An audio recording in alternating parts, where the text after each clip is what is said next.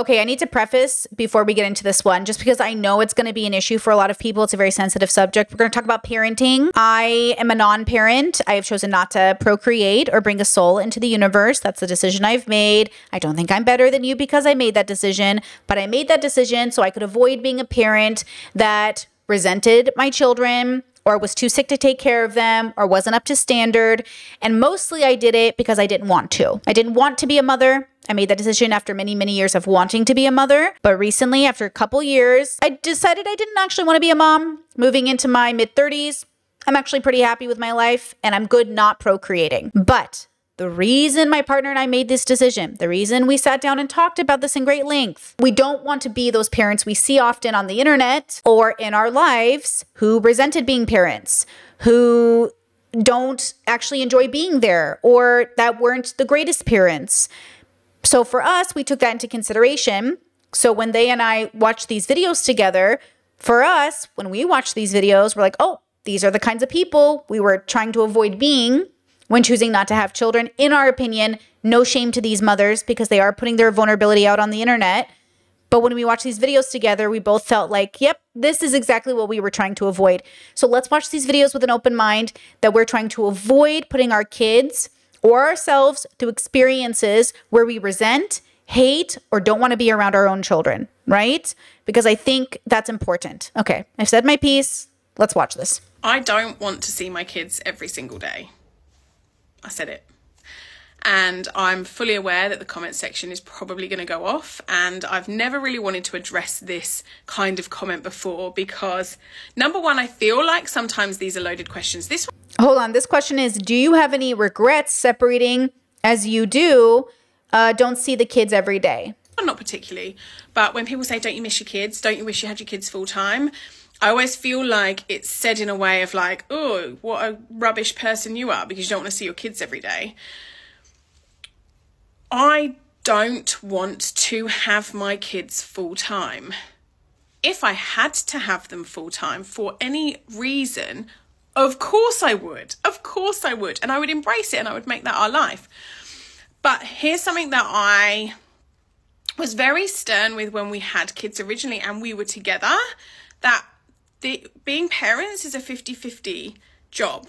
Nothing sits all on me, and I think society still sits everything on the mother of the children, which personally to me feels really unfair.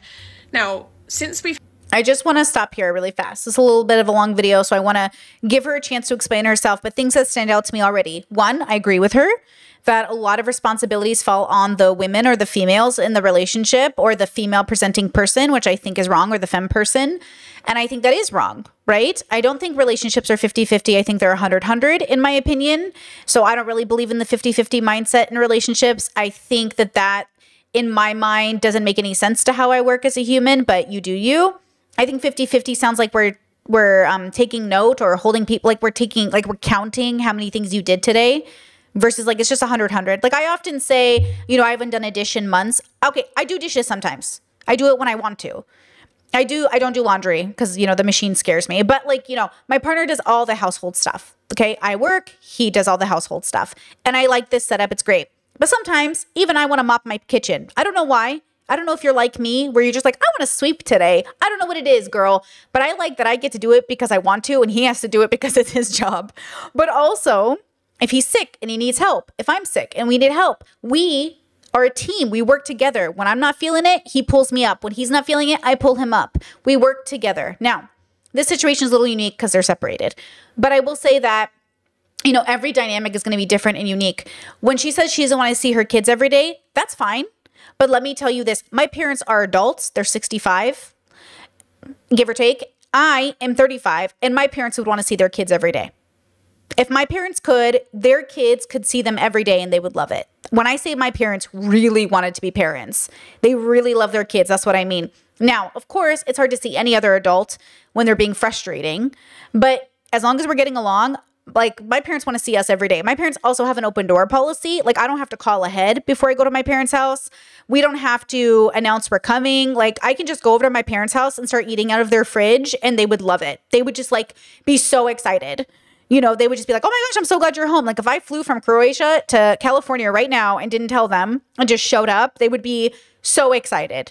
Okay. So I grew up with parents who wanted to see me every day, who took just so much happiness and joy in tucking their kids into bed, saying goodnight, you know, showing them love, hugging us, kissing us, being very affectionate.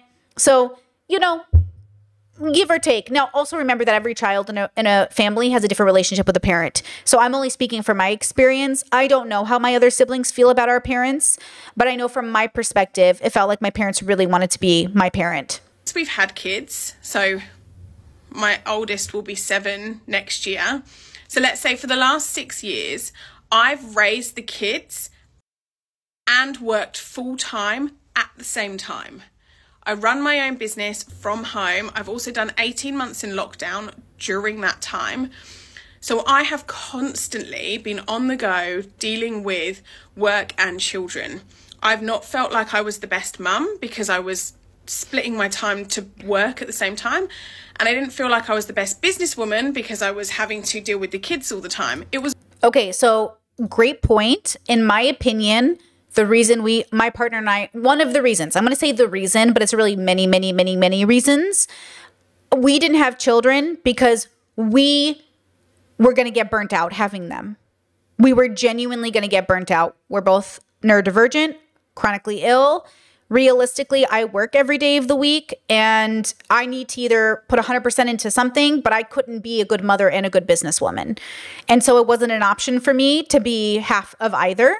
I think it's one thing to be put in a position where you do the best you can with what you have, like you're a single parent, or you are in a position where you have kids and you're not prepared with your teen partner, or like you are, you know, there are situations where people are struggling. But before you make those decisions, like my partner and I, we didn't have kids, so we could prevent children.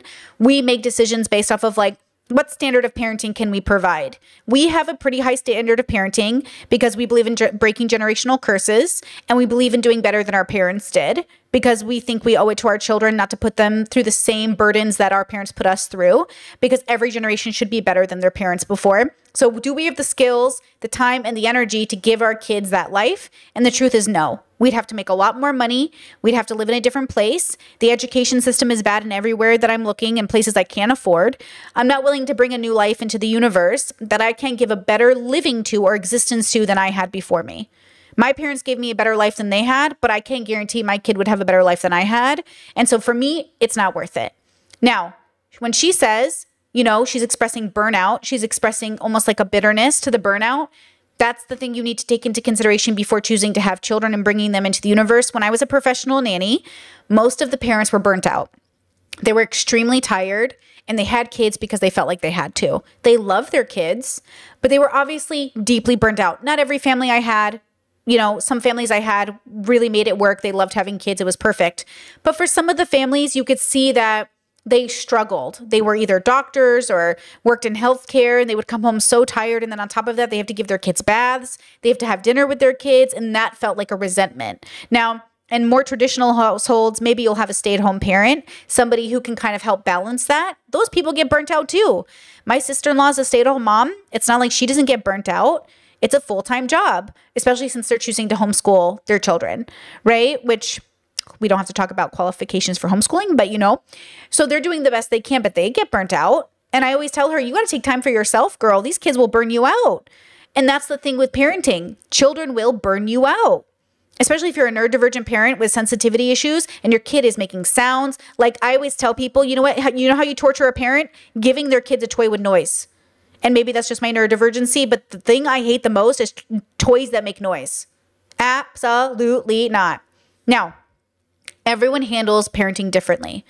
So I'm not saying she's a bad person. I'm saying, how do we prevent people from becoming parents if they're going to end up like this?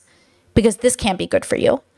Like ultimately, we want people who are parents who deeply want to be parents and who are meant to be parents and know how to raise a better child than the generation before. But this is also a pipe dream since humans are animals and they just love to make babies. They just love to make babies. So, okay. It was a constant juggle. For 7 years, I've had a kid at home with me full time as well as working. Now, when the kids go to school and when the kids go to him, I have space I just want to say this is something parents plan for. They look forward to when their kids can go to school so they can have that time. And I think that's a really good way to look at it. Like, your kids should go out, they should do other things. You know, they should, right? They should. But also, I think it should be like from a place of joy and not a place of anger, or not a place of rejection, or not a place of, I don't know how to say it, like exhaustion. But exhaustion is a part of parenting. You're not a bad person, okay? Because you're an exhausted parent. Parenting is exhausting. It is the most exhausting job in the whole world. It is so tiring. So we're not saying it's not tiring, but I want to prevent people from being in these positions when they don't need to be. To get my work done and get myself back on track, because 6-7 years of grinding, hustling, I supported our entire family financially. He worked and he did earn money, but my income was far more significant, and I covered most of our costs. I covered the huge bill of getting us back here, and he's not afraid to completely admit that I carried everything on our shoulders. And with that came postnatal depression, you know, health issues, other mental issues, because I was so incredibly run down. So what I'm hearing here is I married the wrong person. I settled in a relationship, and I felt like the burden of this relationship and the responsibilities were on my shoulders, and I had no help. Anybody would get burnt out in this situation. She's living a life that many people are living, and it's exhausting living with a partner that isn't a teammate, right?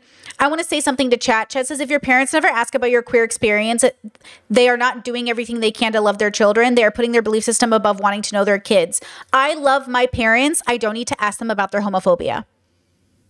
When you love people unconditionally, you don't need to get to know their homophobia to love them. They don't need to get to know my queerness to love me. My parents don't love me because I'm gay. They love me because I'm the consciousness that is Brittany. My parents are doing everything they can to love me. They're not doing everything they can to get to know me. And if you don't know the difference, you need to learn the difference. I love humanity. I don't need to work to get to know her. I love every person on this planet. I don't need to get to know you, girl. Okay, with peace and love. Okay, with peace and love. Okay, so people can love you without needing to know the details. I love some of my male friends. I don't need to know about your weird Trump reason for voting. I don't need to know. Thank you, girl. Okay, I love you. Good luck with your life. I don't need to hear the details of how you think feminists are silly. Shh. Shh. But also, I'm not going to do it, but I still love you. So with peace and love, when you've really loved somebody that's different from you, you know how to love the consciousness without needing to go into the beliefs. You know? Okay. From doing everything. And as much as I'd never wish a separation on anyone, for me, this is my chance to feel finally like an equal parent and 50-50. So now he has to work out how to juggle kids and his job. And of course, we've organised our co-parenting relationship so it is much easier on him, because I am used to juggling work and the kids. And I do have the flexibility to work at night or work early hours in the morning or work around the kids. He doesn't, because he has a physical job that trades time for money. So when I say I don't want to have my kids full time, it's because I feel like I deserve now some time to myself to work, but also to heal. I have Crohn's disease. My gut health is not in a great shape. My hair was falling out a few months ago because of the stress that's been on my body. This is my space, and I use this time to heal myself, to get back on track. Of course I miss them. Of course I miss them. But we live 5 minutes away from each other. And if I was having a really rough day and I needed to see the kids, I could call him and I could go see them. It would be no problem. And equally the same for him. Next year, when we go complete 50-50, I will have 6 full days where I do not see the children. I don't know if we'll do calls or whatever. That is going to be an adjustment for me. That is going to be the longest time that I have spent away from the children. I may feel differently. I might not. I might fully embrace it. But I think it's okay to not want, or I don't know if that was the right word to use. Be kind to me. I think it's okay to want space for yourself and want time away from the kids. I think that's okay to want that, because we need to make sure that we are okay and we are, you know, our cups are full so we can pour into our children. I've been pouring from an empty cup ever since I became a mum. So now it's time to flourish. I could probably cover more on this, but I don't want this to go on for too long. Okay. So not talking about this consciousness, because she's obviously, it's too late. She made the mistake of becoming a mother in a big way. I'm not sure she would say it that way, but just the idea of like taking a break from your kids is like not 6 whole days in a row, right? Like taking a break from your kids. I tell my sister-in-law all the time, you have got to take a break from the kids. You need your own space. That's like a couple of hours during the day spread out, not 6 days in a row. Fathers who spend time away from their children, who purposely are stressed out and do everything they can to not be at home with their kids, I think they're bad dads. I don't mean you're a bad person. I mean you're a bad dad, which is different. I think she's kind of a bad mom, but not a bad person, right? When I say a mom, I mean the job that is mothering. For me, when I have a standard of parenting, one that I cannot reach because I am also chronically ill, so my heart goes out to her, I am breaking that generational curse by not having those kids. This is not something I'm doing. I'm not making this video to judge you as a parent. I'm doing this video to encourage you guys to prevent from making these decisions, right? I want you to say to yourselves, you are not a bad person for choosing not to be a parent. You are doing just as much for those kids choosing not to have them than you are by having kids you're ready to have, right? So this woman's a very good person. I can tell she's very well-intentioned, but in my opinion, she shouldn't have been a mother because it sounds like she doesn't want to do that job, right? In the same way that fathers who sign up for the military are away for a long time, or truck drivers who are never home, you're a truck driver. You're not being a parent. A parent is present. In my opinion, a parent is present. Life gets in the way and separates you from your kids, and that's horrible. But that's different because, like, there's nothing else I could do. This is the best thing I could come up with. That's beautiful, right? You're doing the best you can. But to say that on purpose, I want to be away from my kids is telling me that you didn't really want to do this job. Like if somebody said to me, like, I really love art, but I really am stressed by it and I want to do it. I want to avoid it 6 days a week. I'd be like, I'm not sure that you really love art. Sounds like you're really not in love with it, right? So again, I'm not trying to say these are bad people. When I say you're a bad parent, in the same way that I would say, like, you're kind of bad at your job, dude. Again, to my standard, not to yours. Now, co-parenting is good. Being close to your kids is good. But see how she said, if I'm really stressed and I need to see the kids, I can see them. What about when they want to see you? Did you hear her say that? That, hey, I'm 5 minutes away. If I'm ever stressed and I want to see the kids, I can see them. What if your kids asked, can I see you every day, Mom? Could you do that for me? That's really where this comes into. When do your kids get to request your time? Is it every day? Because if it is, great, right? But that's what I would like to know. And again, her kind of obsession with the 50-50 thing is hard for me because I'm not sure what that means. You know, in a world where all of us are, you know, fighting for our kids, in a world where some of us battle out in custody court for years just to be with our children, I think it can be hard to realize like some people volunteer separation from their kids. And this is hard to hear for people that are in positions of like, all I want to do is see my kid, bro. Feeling like I couldn't even imagine how it feels. I've been reading up on adoptions, I think from Korea, or was it China? I don't remember. And how the parents thought that their kids were being adopted out to American families, but they were going to be able to keep in touch. They thought they were sponsoring their kids to go live with American families to give them a better opportunity. They didn't think they'd lose track of their kids. A lot of the children you are adopting overseas are kidnapped children. They just call it adoption. And I couldn't imagine tearing away a child from a parent that is devastated. Like, parents shouldn't have to give up their children because they can't afford them. All these parents in America, they're like, oh, well, I'm giving this kid a life they couldn't have with their original parents. Then fund their parents. Fund their parents. Don't take away their children. We shouldn't be taking away kids from families just because they don't have the funding. right? So we're living in a world where in some bubbles, parents are dying to have their children. And then in another bubble like this one, we're living in a world where mothers are choosing not to see their kids every day. I don't think this mother's a bad person. I think she wasn't meant to be a mother. In the same way that I obviously wasn't meant to be one. I'm not going to be a mother. That doesn't mean that at one point in my life I could have been a mother. That doesn't mean that I wouldn't have made it work if I became a mother. It means that I'm choosing not to do that job because I don't think I could do 100% of it.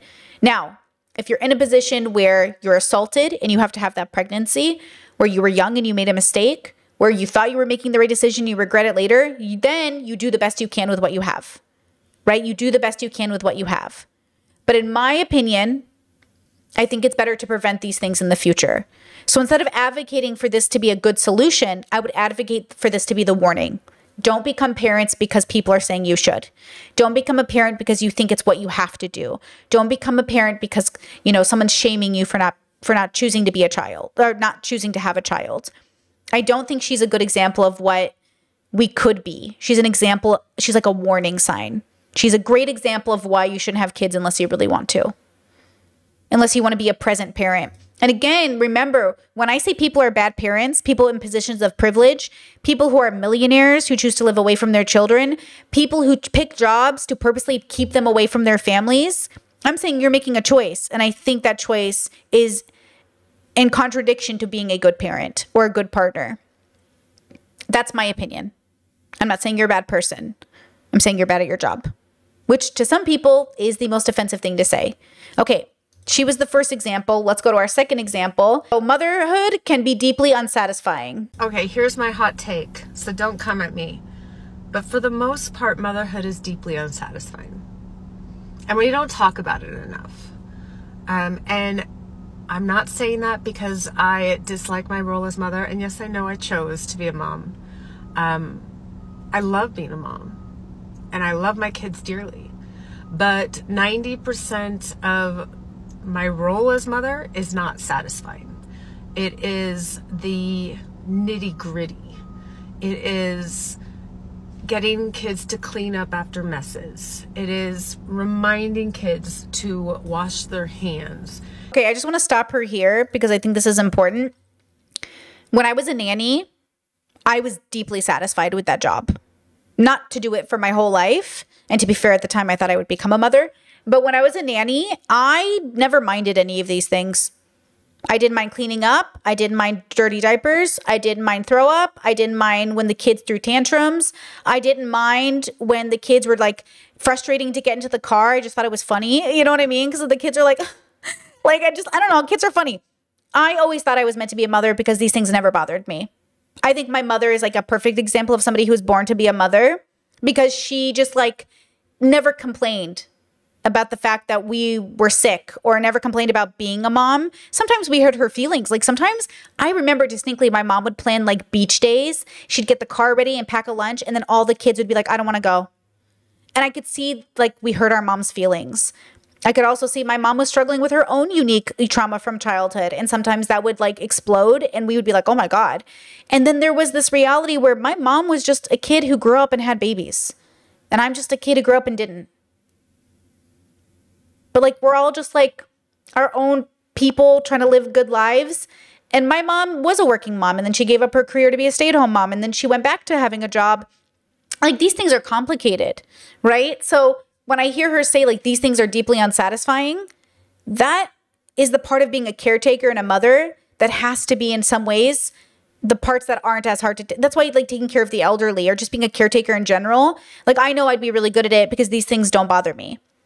But also, it takes a real strong person to do it all the time for a living. It does take a very strong person to be a parent because you are doing these things forever. And being a parent doesn't stop. Guys, you don't stop being a parent when your kid turns 18.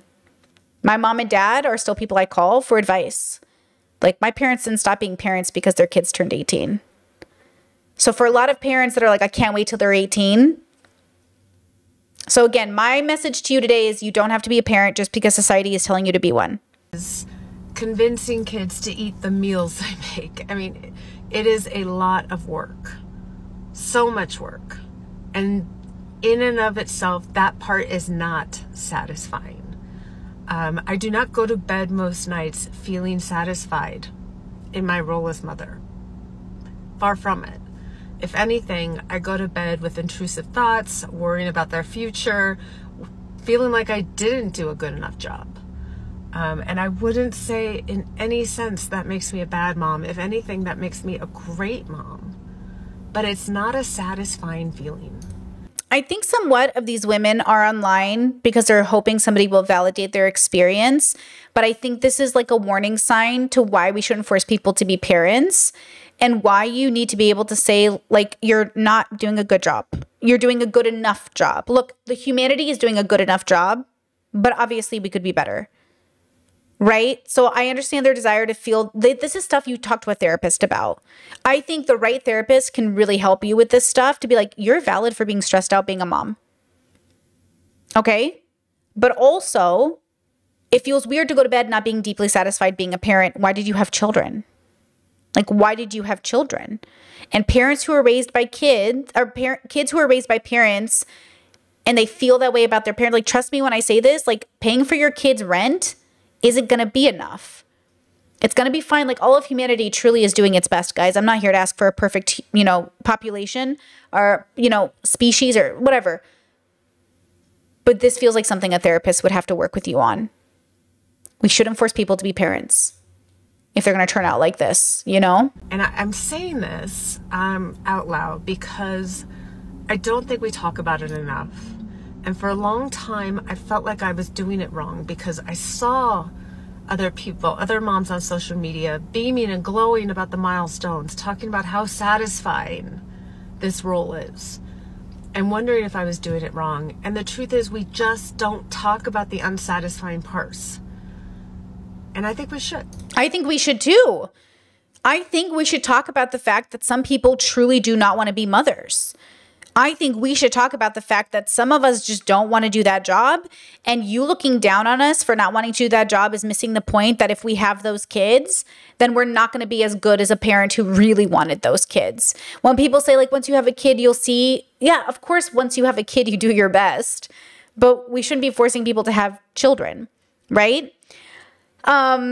Hold on. Chad said something that I thought was funny about the food. Like, you could ask the kids what they want to eat. You know what's funny is, like, obviously as a nanny, the kids, like, you want to get them a certain amount of nutrition, like nutritional, like, foods in their diet as much as possible. And it was kind of fun for me to find ways for the kids to, like, sneak in vegetables. These babies were so smart. These babies were so smart. I would give them a spoonful of, like, meat and carrots, and they would, like, sit there and chew and just, like, eat the meat and spit out the carrot. And I'm like, they were so smart. So it became like my job to figure out, like, I would sit in the kitchen while they were napping and come up with concoctions and recipes to try to get them to eat their vegetables. And it was so funny because you would think it's a baby. How does it know what's in its mouth? And they're like, oh, they're like, is that a carrot? I'm not going to eat that. And I'm like, okay, look, girl. So again, maybe I think it's funny. And I still, even to this day, I think it's so funny. I think babies got to be the funniest little group of people. And, like, look, you know what's hard? A teenager. That sounds hard. You know what sounds hard? A middle schooler. That sounds hard. But that's still your baby. And that is the hardship of being a parent. You have to deal with a teenager. You have to deal with a grown-up or a growing human who's going to become a grown-up. You gotta deal with a little being that came out of your body, or maybe you adopted them, and they grow up to be this person with their own thoughts and their own beliefs and their own voting habits. And you got to deal with that. And you got to love them regardless. I believe in unconditional love. Now, I don't think it's a guarantee your parents will love you, because from a very human perspective, like a biological experience, there might be some parents who don't have that connection with their offspring. And I think those children need to be, loved regardless. So we need to figure that out. But I don't think parents are obligated to love their children. And I know I've said this before and people don't hear what I'm saying. So please go to therapy if you're triggered by this. I mean that with no offense. Go to therapy because it will change your life. If you find the right therapist. Not all parents will technically love their children, because the experience they're having with love is dictated by their own fulfillment. And sometimes in order for a parent to feel connection to their offspring, they need to feel that satisfaction with the job itself. I know there's this idea, this like belief we have that, oh, if you just have a baby, you'll love it. If that was true, parents wouldn't traffic their kids. Like, let's grow the fuck up. If it was as simple as every parent would love their child simply by having it, A lot of parents wouldn't be doing the things they're doing to their kids right now. So if you're going to force people to have children, you need to think about what you're forcing that child into. And I don't think it's worth it. And that's why I think conservatives need to get their shit together when it comes to this idea of pressuring people to have children they don't want. Because let me tell you, humans are not more than these animals that are going to take their aggression and bitterness out on their kids, and their kids will know it. One of the reasons I know I am deeply loved by my parents is because they didn't mind all of these things. I tell you guys this all the time. When I first got my period, I called my dad and I was like, you need to come home from work and you need to make me soup and you need to help me. I'm bleeding. And I called my dad and he came home. He made me soup and he tucked me into bed. Because my mom and dad worked really hard to make sure they had a life where they could be there for their kids. My brother's doing the same thing. My brother with 5 kids, he purposely found a career, pays well, works from home full time, and him and his wife get to be there. So anytime your kid is sick, they can take them to the hospital. Anytime their kid is in trouble, and they did this before they had kids, they made these plans. Before they had kids, they said, okay, this is how our life's gonna go, because they wanted to make sure they could provide that for their children. So before you've had kids, think about your career. Before you've had kids, please think about your ability to take your kid to the hospital at midday. Because, like this mother said, the original working mother, a lot of parents can't leave work to go be with their kids. And maybe we could live in a universe where that was true. But if you're going to play this game of life, play it to your advantage. Play it to your advantage. And try to get it where you can be as present in your kid's life as possible, because they didn't ask to be here. So if you're going to bring them into existence, try to move your life in a direction where you can be there for them. Don't ruin your life for the sake of your kids, but don't ruin your kid's life for the sake of your own. It's about that balance. I never put my marriage above myself, and I never put myself above my marriage. Okay? I never put my family above myself. I never put myself above my family. It's all about working in positive symbiosis. Okay? So again, I don't want these mothers to think they're evil people. I want to get to the point, though, where even the best of people don't have to feel pressure to be the worst of parents, because it's so unnecessary. These women, they're doing their best. Fine. But they are exactly the example I would give of why we shouldn't force people to be parents. Because not everybody is meant to be one. I know that can sound painful. Remember when Love is Blind, the guy was dating Micah and he said, I don't see you as like being a mother. I don't think you're the type to be a mom. And people found that offensive. Even Dr. Kirk Honda was like, oh, that's such a mean thing to say. But I feel the same way about Micah. The more I see her, the more I think like, girl, when I say be a mom, I mean, put the child's needs above your own, but never at expense of. And Micah was just the type of person in the show who would always make herself the center of attention. She would be the child. And in both of the shows I saw her on, I was like, you can't be a mother. A person, a parent, whether it's a man or a woman who's willing to throw a tantrum and need more attention than the child in a situation, is not meant to be a parent. That doesn't mean you can't be a person who's meant to be a parent, because I don't really believe in destiny that hard, like you're destined to be a parent or not. It's just words we use, right? You can become a person who makes a better parent. But if there's 2 people throwing a tantrum and one of them is the other adult, we're going to have a problem, okay? The child can't be throwing a tantrum and the adult in the room. We're going to have a problem. Let's see, what are your thoughts on stay-at-home moms? I'm a stay-at-home mom, but because of that, my husband only gets about 4 hours a day with our daughters, but he's a manager, so he can leave in case of an emergency. You know, I think it's always best to have a parent at home if possible, even if they're working from home. I think that's really great to have your children accessible to you. And then, of course, they go to school, and so that makes sense. You wouldn't be as accessible. I think the burden of being the working parent is that you don't always get to see your kids. Like, that sucks. I think the working parent in many ways should feel like, damn, I'm really missing out on my kid's life. But somebody has to work.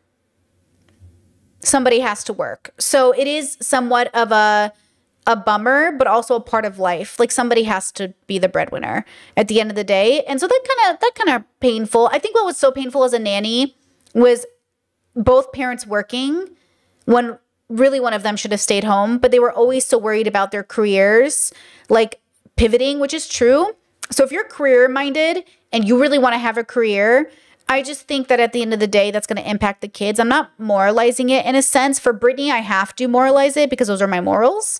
But at the end of the day, people have to do what they have to do. Like, I talk to so many kids, and every kid is different. You just don't know which kind of kid you're going to have who resent the fact that they didn't know their parents growing up.